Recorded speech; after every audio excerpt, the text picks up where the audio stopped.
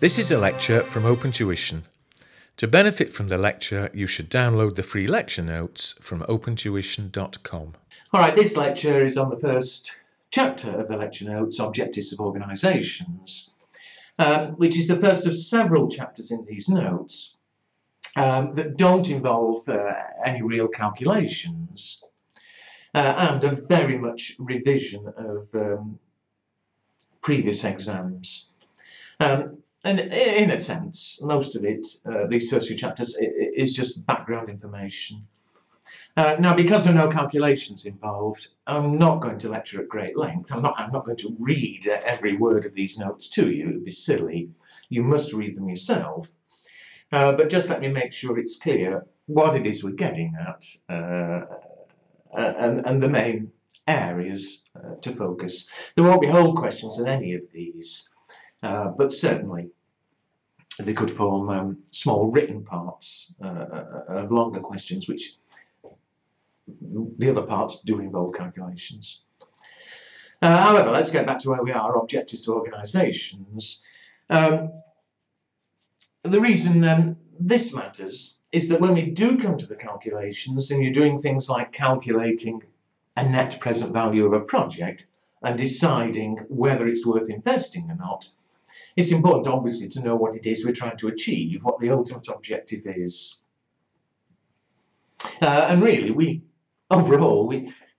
the job of us in the exam and the job of the directors of a company is to keep the various stakeholders happy.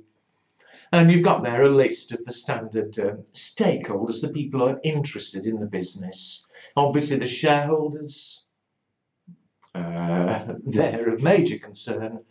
The community at large, concerned with the effect on the environment, things like that.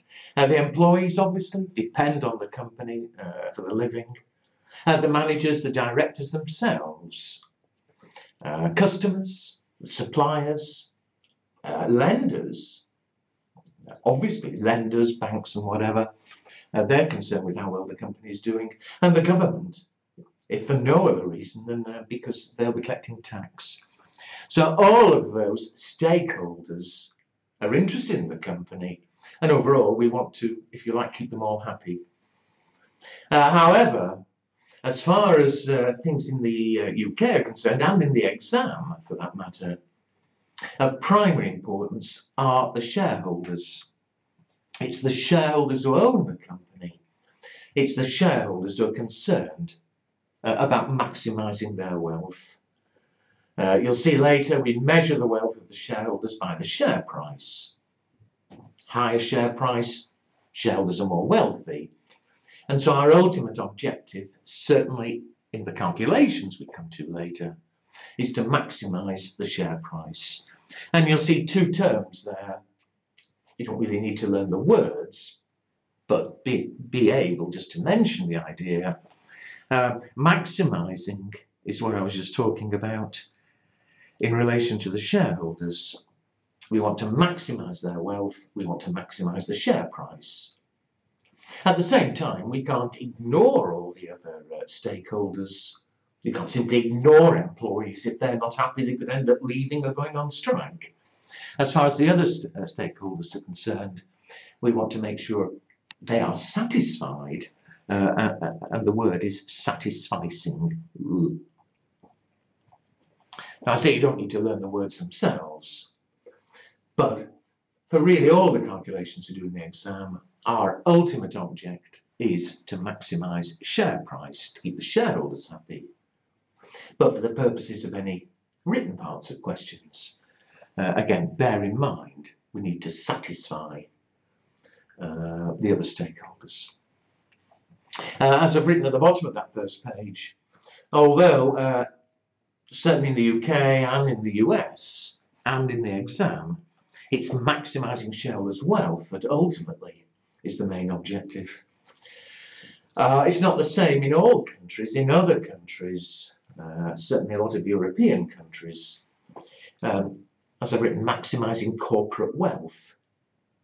They're much more concerned, not just about shareholders, but things like employees. They tend to have employees' representatives on the boards of companies and so on, and pay more attention to them. Over the page, again, maximising shareholders' wealth.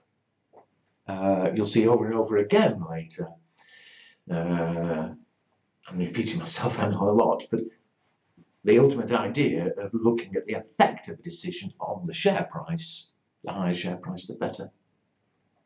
And the types of decisions that will be made, which ultimately do influence shareholders' wealth. And this is, if you like, an introduction to what's coming. There'll be investment decisions.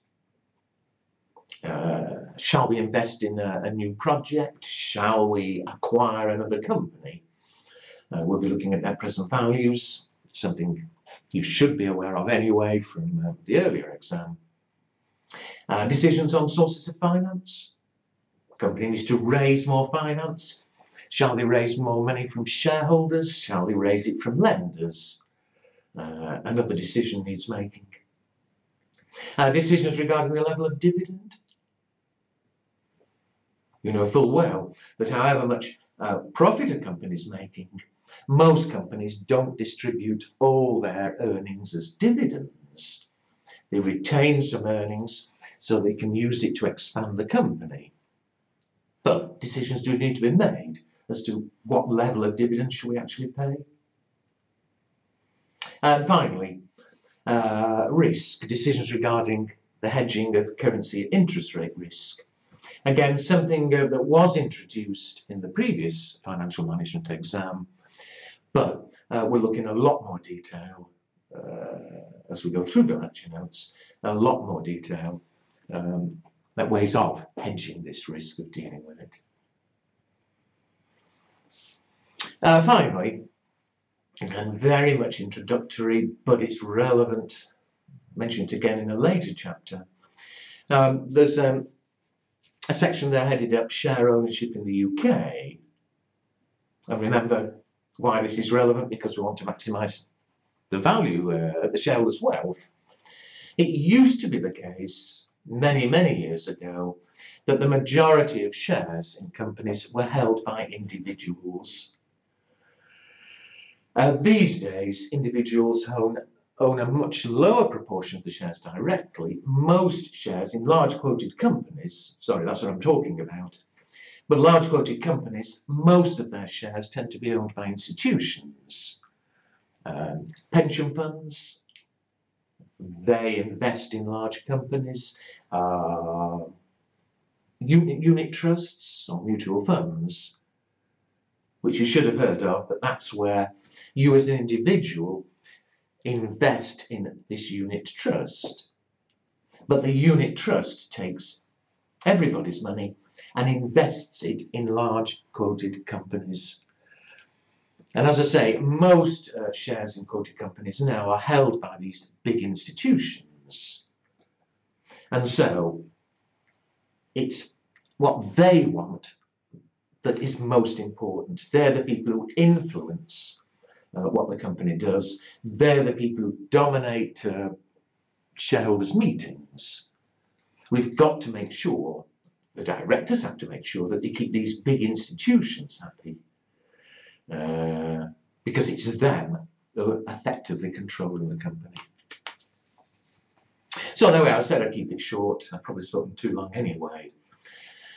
But I think you probably see what I mean when I say these first few chapters are really very much just background, a combination of background and revision of previous knowledge. It's later we'll come to the calculations, which certainly get a lot more exciting.